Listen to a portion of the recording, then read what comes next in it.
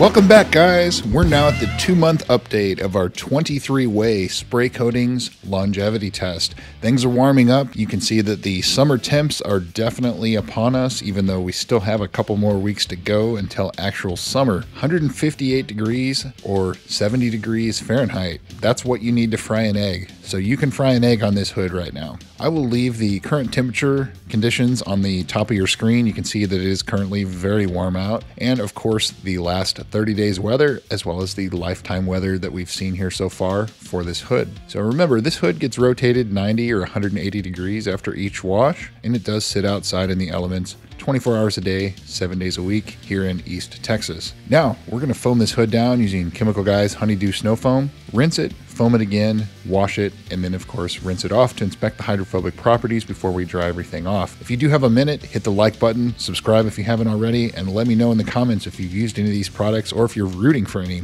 If you would like to purchase any of them, please consider using the links in the video description, as it does help the channel out. 100% of the money goes right back into buying more products to test. I don't take any kind of profit or anything. These videos are for you to find out the best without any outside influence or any sponsorship. That is by design and on purpose. So with that out of the way, let's jump into it, see how things are looking. Starting things off, Sonax ceramic spray. It's been a very strong performer so far. Griot's 3-in-1, also pretty decent.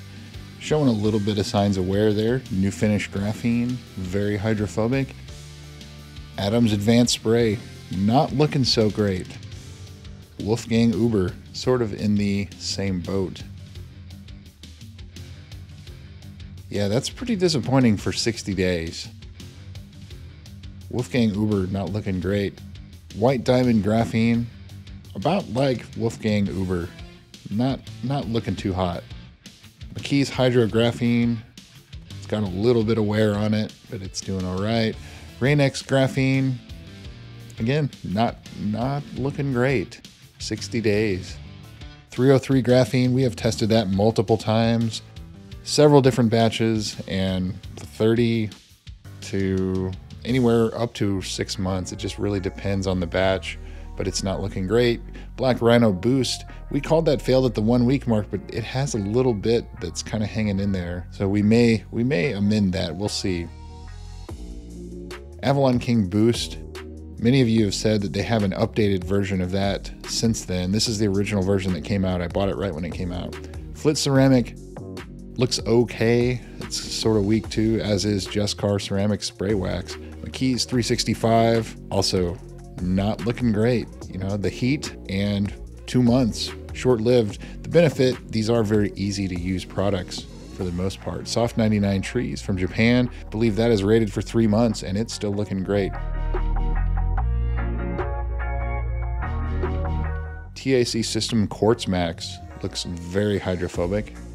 3D Ceramic Touch, not looking so hot. Yeah, there's a lot of changes this month.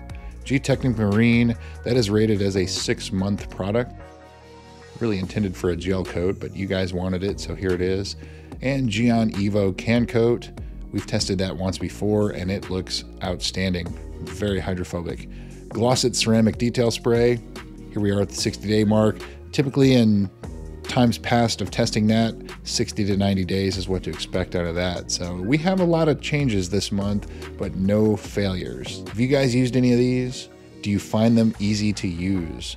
That is kind of the selling point for a lot of these. So let me know in the comments, and be sure you check out the links in the video description. Thanks again for watching, and we'll see you soon.